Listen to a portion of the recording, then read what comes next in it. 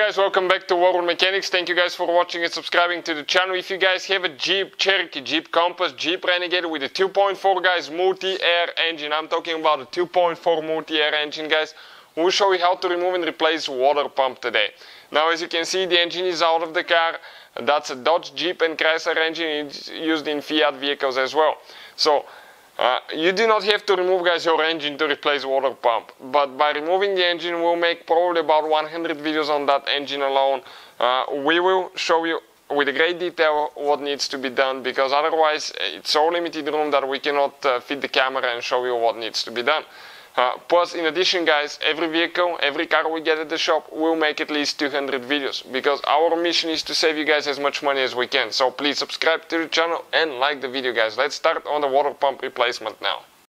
So, before you guys remove your water pump, I'll recommend to leave the car for one night so it can get cold, make sure the engine's cold. You will need to drain your coolant. If you want to see how to drain coolant, we have the video guys actually on our main channel. It's called How to Repair guys. Okay, right there, How to Repair guys. How to drain coolant guys on Dodge, Jeep, Chrysler 2.4 multi-air engine. Most of them will be that way. Once you drain your coolant guys, most of you will know how to do that, you'll be ready to go with the next step. Next step guys will be, let me show you quick. This is your water pump right there. It's serpentine belt driven pump. That's a good thing, because some engines nowadays they use a timing chain driven water pump, which is really hard to replace. When that pump fails guys, you can develop a leak from here. It can get noisy, wobbly, and it can even destroy your belt if it develops too much of a play. Before you guys remove the belt, things that you need to do. These three bolts here, you will need to get them loose. Okay, a little bit, you can see like that. Otherwise, you will not get them loose. You will not be able to get them loose later, because nothing will be holding that pump and it will be freely spinning. If you need to see guys where we get the new pump, okay, new belts, all that stuff, we'll have the link in the description of the video below. Check it out, that's for your convenience guys. Serpentine belt tensioner is right here. We need a 16mm socket. We go counterclockwise. Now that belt is too short, so we cannot pull it from the alternator. You have to go on the idle pulley. Okay, like that. Get the belt out.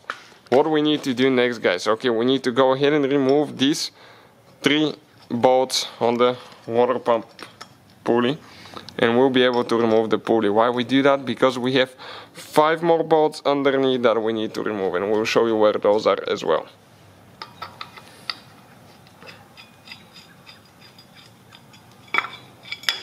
Perfect. You can see now guys. Let me show you where your water pump bolts are located. Okay, you can see this is your water pump right here, and you have 1, 2, 3, 4 and 5 bolts right there guys. Those are, I believe, 12mm socket guys. It's actually 12mm, and we'll need to go ahead and remove all 5 of them now.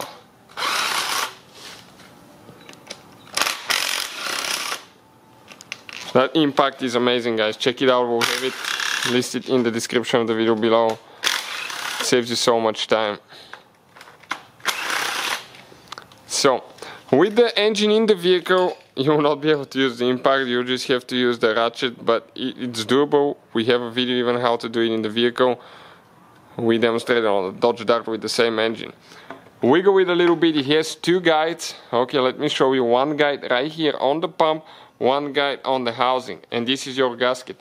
Always guys replace the water pump gasket as well, not just the water pump. You have to always get a new gasket as well. Again, we will share the link in the description of the video below and see where we purchased ours from. So putting the new water pump together, it's practically it's in reverse order. We took it apart, install your pump and gasket, get it tight. If you want to see torque specs, we'll have a video that will explain the torque specs on that engine, most of the torque specs. Then you need to install your belt. In reverse order, we took it apart and you're ready to go. Thank you guys for watching. Please subscribe to the channel for more videos and see you guys next time.